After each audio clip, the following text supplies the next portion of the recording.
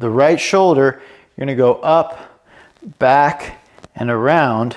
So up, back, and around. So really it's just rolling the shoulder into retraction, but oftentimes when you're stuck here, it's hard to retract.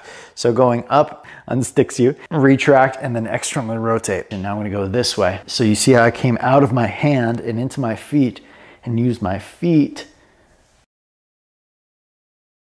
to help bow the spine up to the sky. And I use my legs, push down to press the spine up to the sky. If you're enjoying tutorials like this one, but want to learn anatomy and implement it into your yoga practice, check out Anatomy in Motion, which is a 12-class yoga immersion suitable for all levels that will educate you on anatomy, all while being guided through a full spectrum yoga class so that you can integrate your knowledge and take it into action.